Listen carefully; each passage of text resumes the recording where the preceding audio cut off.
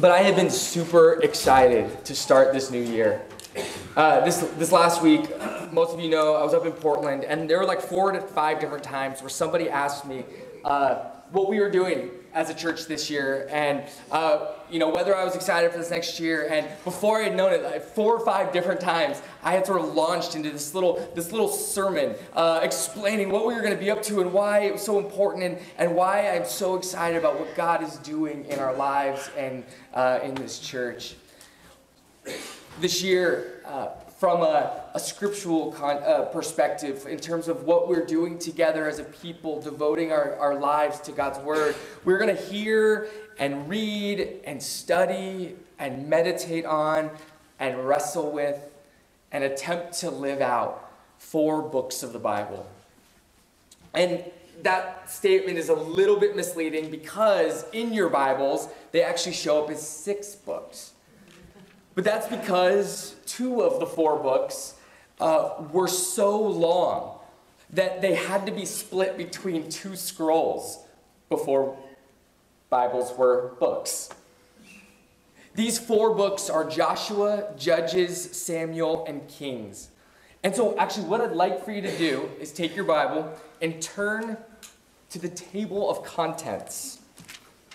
Right now you're thinking, where's that? I thought this was supposed to be exciting. Cool, tables of contents. Just wait. So, should be there. First page. It's a pretty easy flip. So if you look at this list, 2 years ago, we spent the year going through Genesis, Exodus, Leviticus, Numbers, and Deuteronomy. The first 5 books of the Bible. Notice that Joshua is listed right after Deuteronomy. And so for us, after a year in Matthew, Isaiah, Mark, and Acts, we're picking up the story of Israel back where we left off a year ago. You can see where Samuel and Kings are divided into 2 books each. You see that? 1st and 2nd Samuel, 1st and 2nd Kings. And then historically, Ruth, the book of Ruth, which comes right after Judges, takes place during the same period of time as the book of Judges, which gives us a little bit of a hint about how these books were ordered in the canon or the standard of Scripture. So if you keep looking, Chronicles, Ezra, Nehemiah, and Esther, together with Joshua through Kings, have been known by Christians as the historical books. Primarily because they tell Israel's history.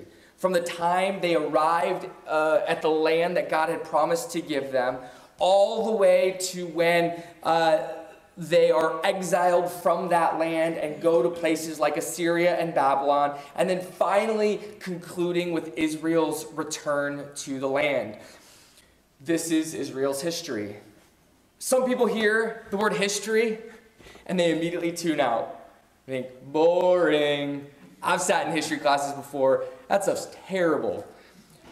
Others hear history and they immediately get excited and think, this is right up my alley, right? They love facts, dates, and names and places. They are trivia experts who you hate playing Trivial Pursuit with.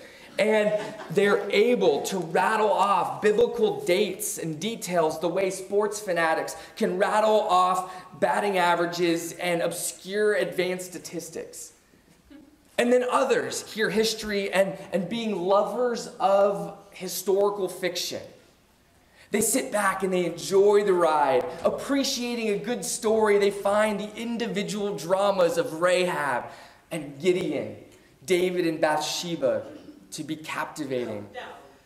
These become the stories then that we tell and retell. And it's true, right? There are stretches of Israel's history that can feel especially boring. Especially without a sense of the story being told. It's easy to get lost among strange people and strange places who do strange things. And it's also true that these books are filled with facts and figures, names and dates, the stuff of every trivia buff's dreams. It's also true that these books tell a lot of fun and interesting and compelling and exciting and mysterious stories. So, if these are your expectations, I want to provide you with a different way of expecting from these 4 books this year. I want to help you be excited for our time in these books for this year in a maybe altogether different way. Because there's something about these books that to me makes all the difference in the world. And it's this, that while the Christian tradition has grouped these books historically, calling them the historical books, the Jewish tradition has another name for them entirely. So you might think back to Matthew or Mark, which we've been in this year. And in the Sermon on the Mount in Matthew, Jesus makes a definitive claim about what he had come to do with Israel's scriptures, the Hebrew Bible that we often call the First or Old Testament. He said this, he said, "I have not come to abolish the Torah or the prophets. I have come to fulfill them." We tend to hear Jesus talking about prophets, and we think that he's talking about the prophets that come near the end of the First Testament, the Old Testament. We think of guys like Isaiah and Jeremiah, Daniel and Malachi. And then when we think of prophecy being fulfilled, when we look for fulfilled prophecy, things that Jesus did that fulfilled what the Old Testament said were going to happen, we tend to look at these same books. We think of Amos and Micah or Ezekiel and Zechariah, the final books of the Old Testament. Except the problem with this is that ancient Jews had a different way of ordering these texts that we share with them. When Jesus speaks of the prophets, he's actually describing a huge collection of writings that are broken up into 2 main sections, the former prophets and the latter prophets. When we think of the prophets, we usually think of the latter prophets. But in the Jewish tradition, the tradition that Jesus appeals to when he speaks this truth about Torah and the prophets are so much more than just the latter prophets. To the Jewish people, including Jesus, Joshua, Judges, Samuel, and Kings are the former prophets. These books of history are prophetic books. They are prophetic histories. That should cause a little bit of attention in you as you think about what you tend to think of prophecy. Right? We tend to believe that prophets are people who show up and announce the future. These books of prophetic history force us to admit that maybe we have a misunderstanding of prophecy. Of the prophets, former and latter, there is only a fraction of their content that actually speaks of the future. The overwhelming bulk of the material remembers and reflects on the past in order to speak to a more faithful present. The prophets occasionally come along and say, lift up your eyes and look to the future. But usually this is for the purpose of helping God's people live better lives now. Be more faithful in their lives in the present. As a quick example of just how disconnected the church has been from a Jewish understanding of prophecy, it's worth considering the book of Daniel. This is the book, maybe along with Isaiah, that the church tends to highlight as the prophetic work of the Old Testament, and yet it isn't considered one of the prophets in the Hebrew canon. It is, according to Jewish tradition, not a former prophet or not a latter prophet. It's one of the writings. So if Daniel isn't a prophet and these historical books are prophetic in some way, then we have this exciting kind of task in front of us this year, this exciting project to answer this question: what does it mean for historical accounts to be God's prophetic word to us? In a few minutes, I'll close with some thoughts on what it means for us to read prophetic history and to meet God in these prophetic texts. But for the next few minutes, I want to offer a quick survey of the former prophets, picking up where we'll start our year here in the book of Joshua.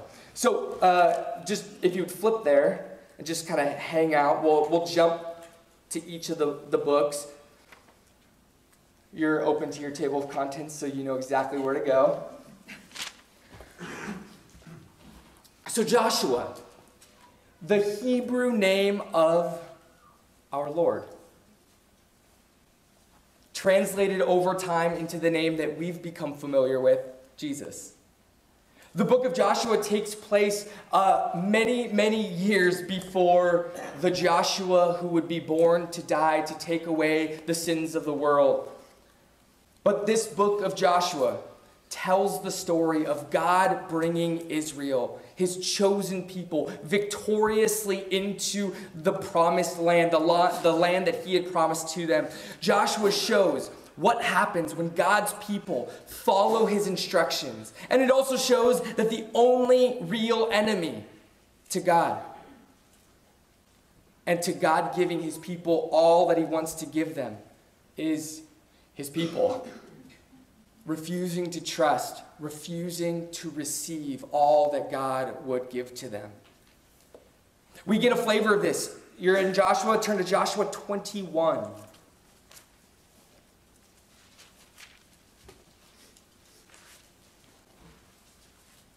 Verse 43. This is sort of gives a sense of the whole of what's happening in Joshua. Joshua 21, verse 43. Thus the Lord gave to Israel all the land that he swore to give to their fathers.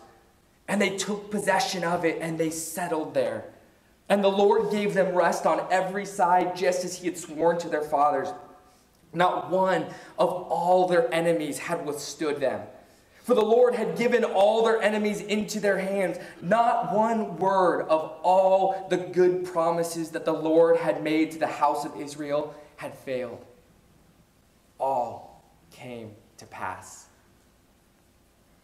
Joshua, as a book, as part of the former prophets, trains us to follow God wholeheartedly, to follow God with great courage into his promises. Joshua trains us to face God's enemies without fear. Joshua trains us to trust the word of God and to keep pressing forward, never settling for less than all of what God has for us. That's Joshua. Clearly simplified, because we're going to spend the next 6 weeks in it, digging into what that looks like and how these things are played out. In a couple of months, we'll move to the book of Judges. Having settled in the promised land, Israel immediately struggles to live as God's people. The spirit of the age of the Judges is summed up in Judges with this saying: everyone did what was right in their own eyes. Judges is about the closest thing the Bible has to the television show Breaking Bad. How far can the Israelites go in rebelling against God and destroying themselves? By the end of Judges, you realize it is pretty far. So turn to Judges chapter 2. And we'll sample it. Judges 2. And I did not know the verse for myself. That's always awkward. There we go.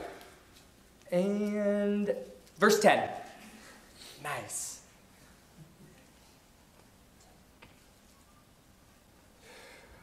And all that generation also were gathered to their fathers, which means that whole generation died as their fathers had.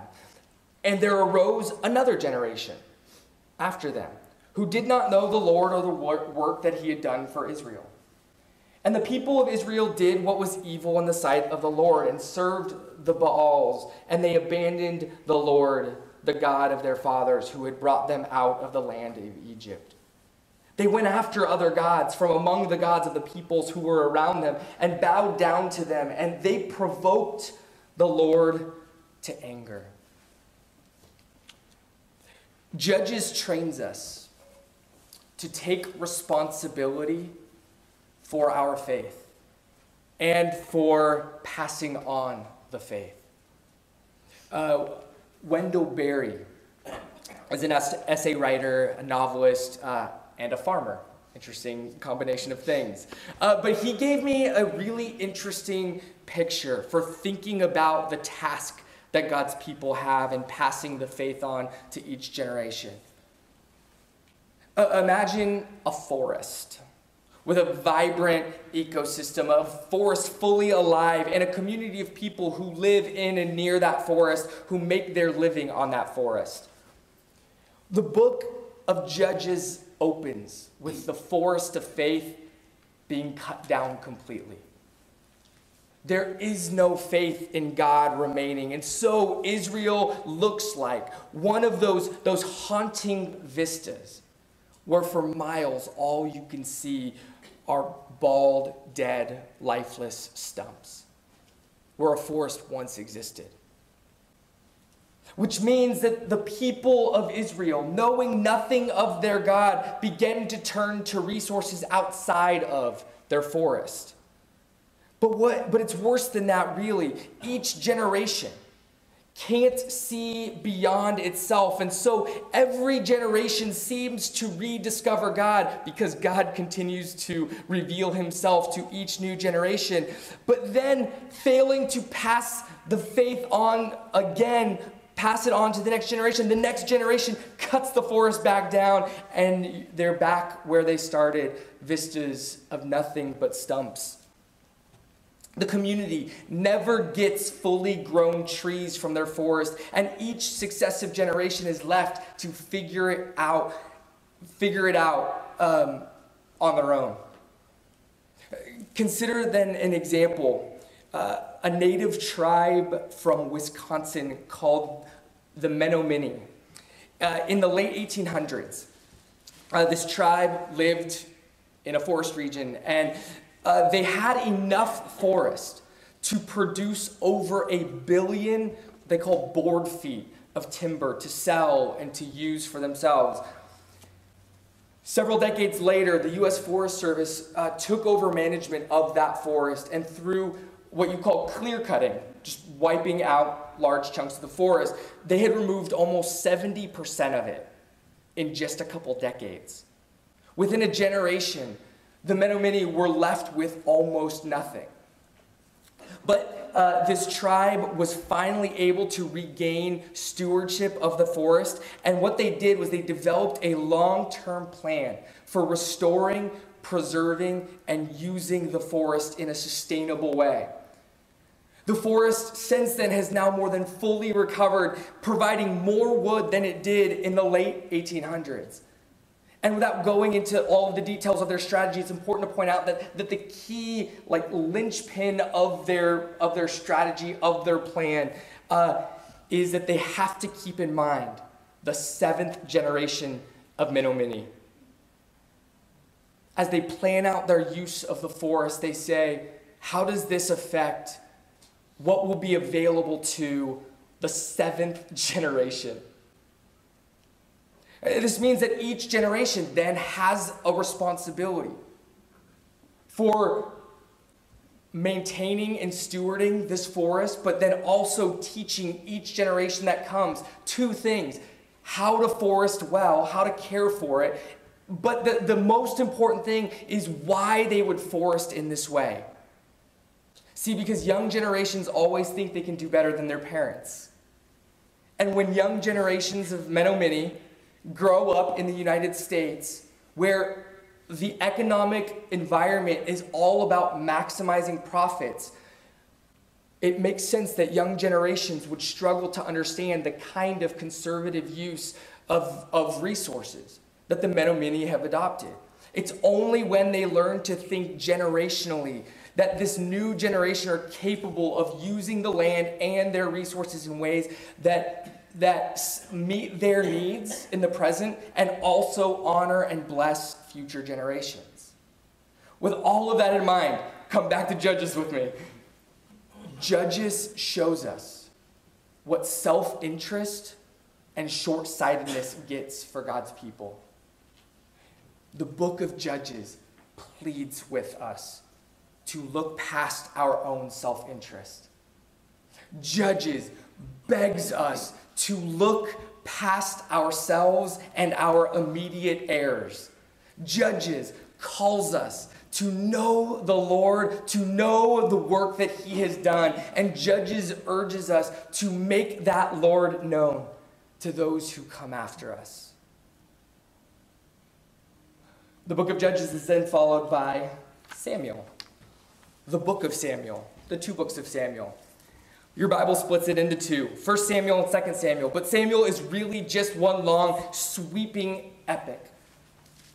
For the most part, people who are completely unfamiliar with the First Testament are at least familiar with stories from Samuel.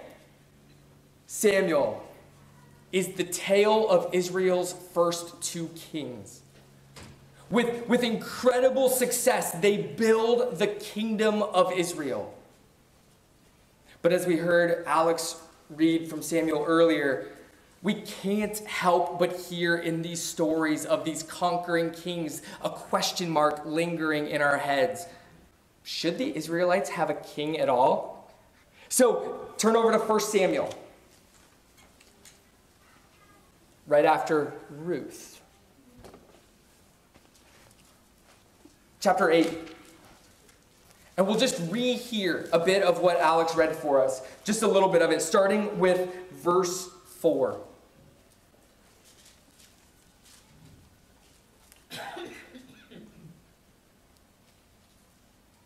According to all the deeds that they have done, from the day, that's verse 8.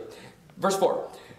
Then all the elders of Israel gathered together and came to Samuel at Ramah and said to him, Behold, you are old, and your sons do not walk in your ways. Now appoint for us a king to judge us like the nations. But the thing displeased Samuel when they said, Give us a king to judge us. And Samuel prayed to the Lord, and the Lord said to Samuel, Obey the voice of the people in all that they say to you, for they have not rejected you, but they have rejected me from being king over them.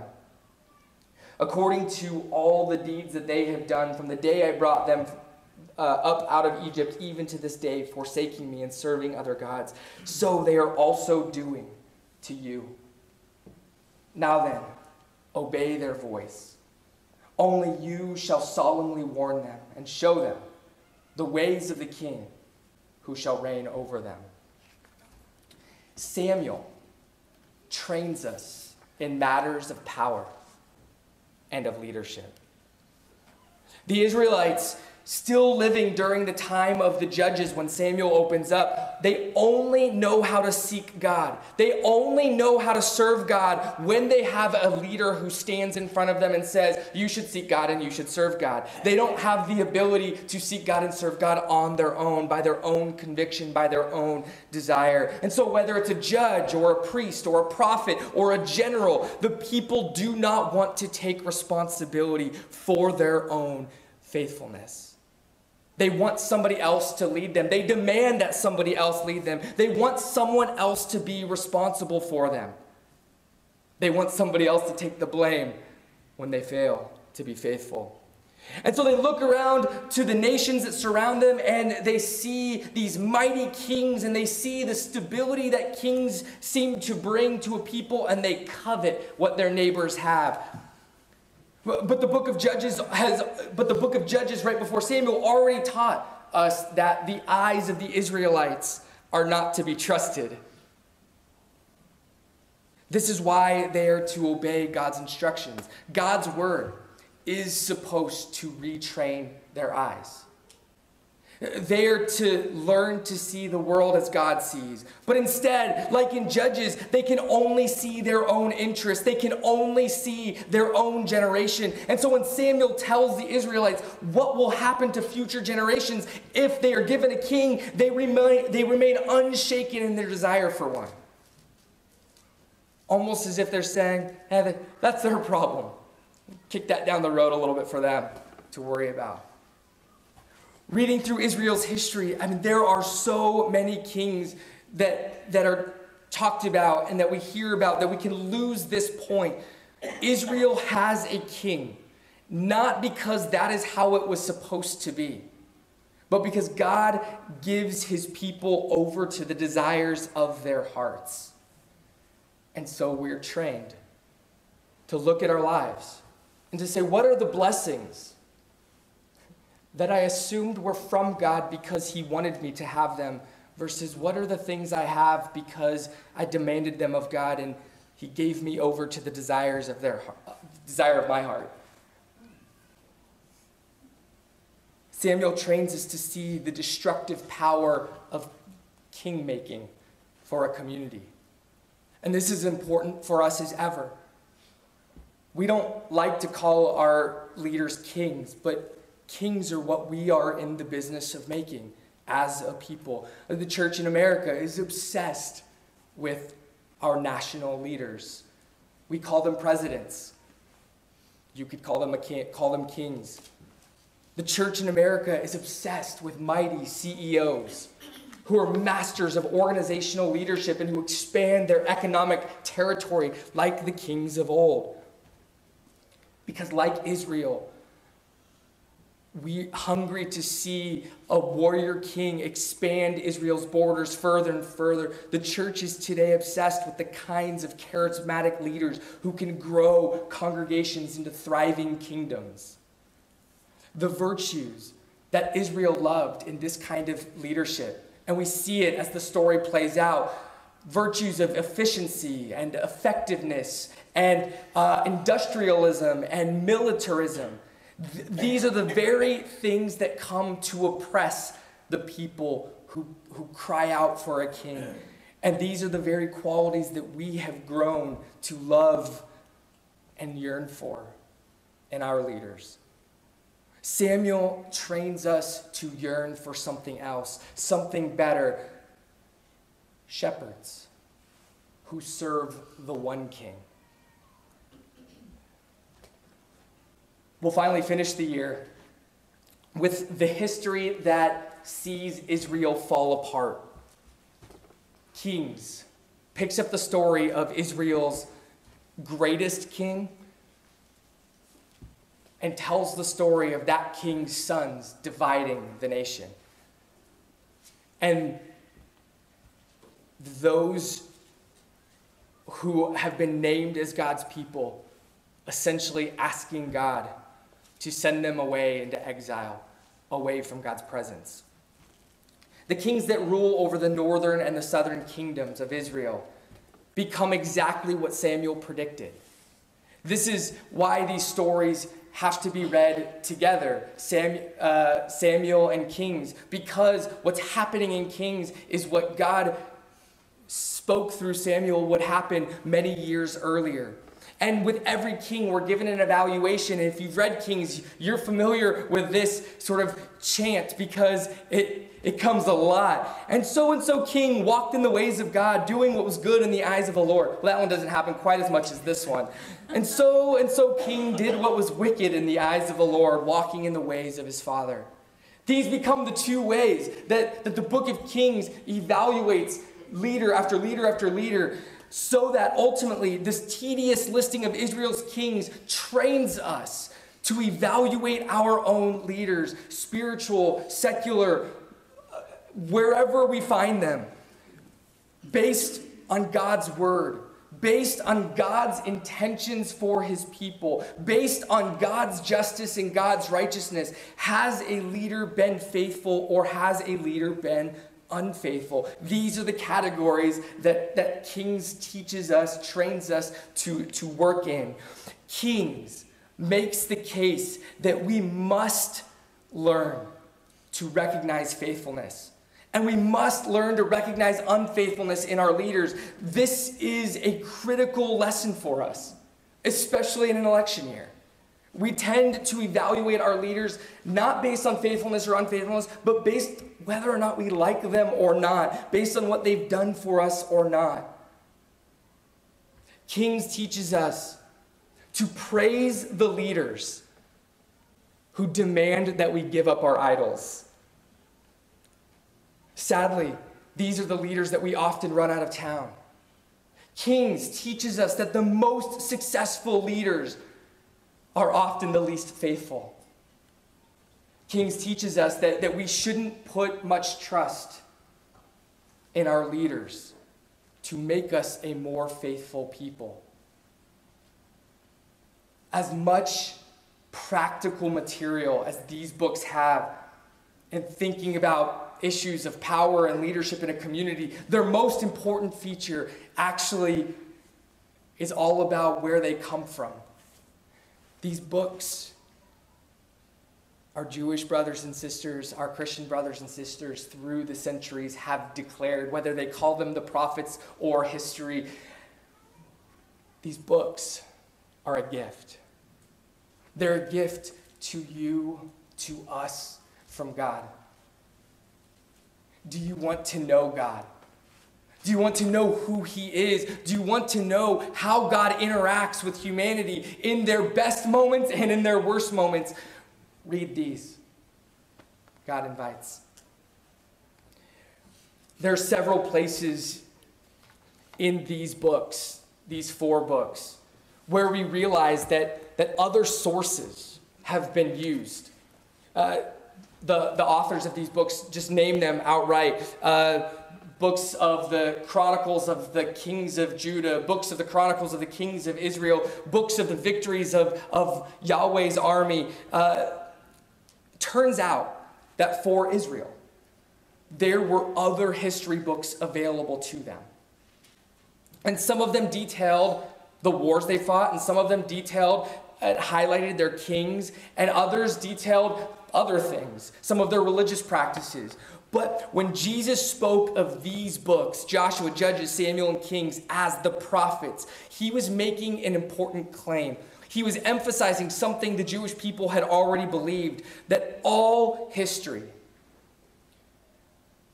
books, if they are any good, are trying to convince you that their understanding of history is the best understanding of history. And what Jesus says is that this understanding of Israel's history is the very best understanding of their history. That in these texts, we might actually hear an authoritative and accurate rendering of who God is and what God has done for these people. See, at the time when Israel was sent into exile, this is really important because there were those who believed that Israel was being sent into exile because God was done with them forever, because God had abandoned them forever. But you can't come to that conclusion reading these books. And there were Gentiles who lived among the Israelites, and Gentiles who lived in the places where the Israelites were abandoned or exiled to, who said, "You know why you're here, right?" And they go, "No." And they said, "Because your God doesn't exist. Because your God is too weak to keep you in your land. Because your God is," and you can fill in the blank. And so Gentiles were eager to tell the Israelites who their God was. This history, Joshua through Kings, interprets Israel's history in an altogether different way. Israel isn't abandoned because they're sent into exile. They are getting what they asked for all along. God has been patient with them, showing them that the desires of their hearts are destructive, but they remain committed to those destructive ways. They're stubborn. We might resonate with that.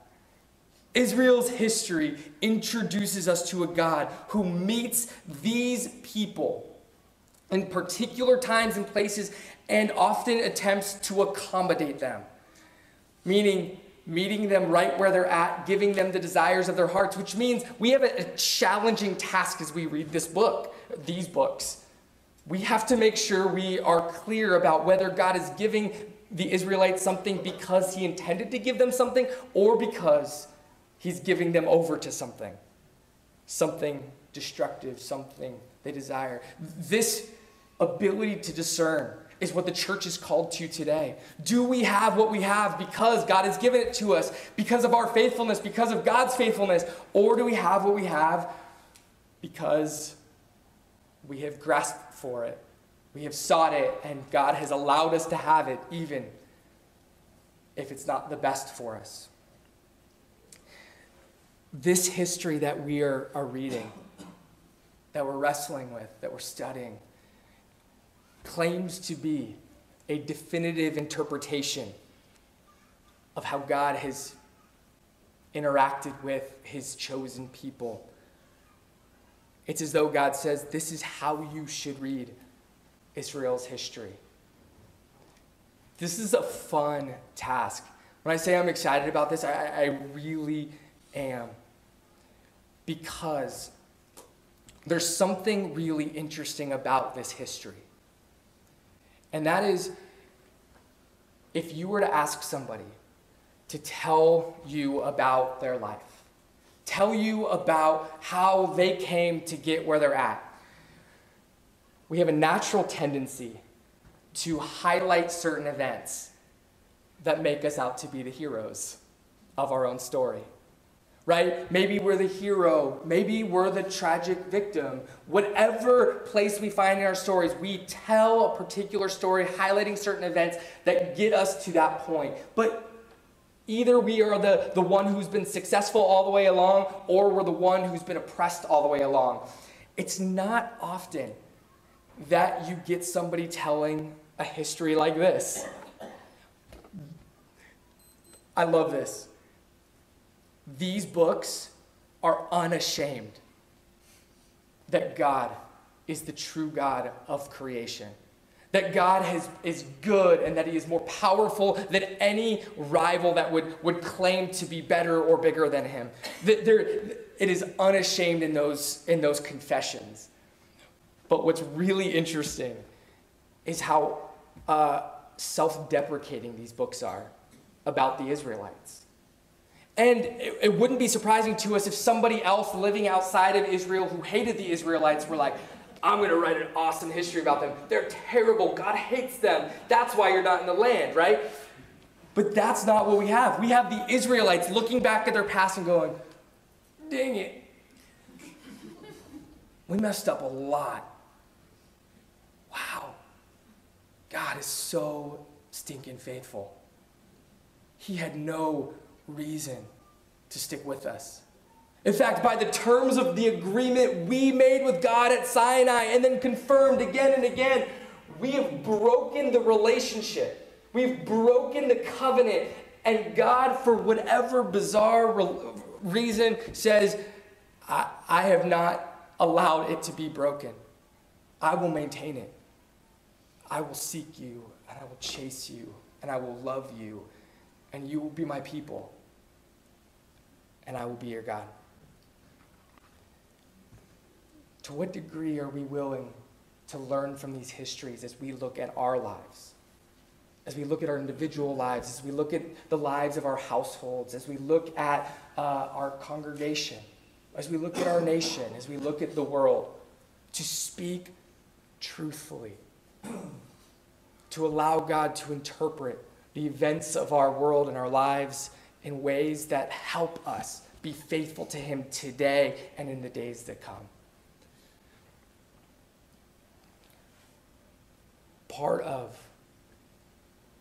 why we come to the table every week and we take the bread and we take the cup is to remember that in whatever ways we hope to interpret the world, in whatever ways we intend to make sense of what's going on in the world, to whatever extent we think events like 9/11 or other events are the most important events in history, every time we come to the table, we come together as a people called by God to say, no, the most important event in history was this.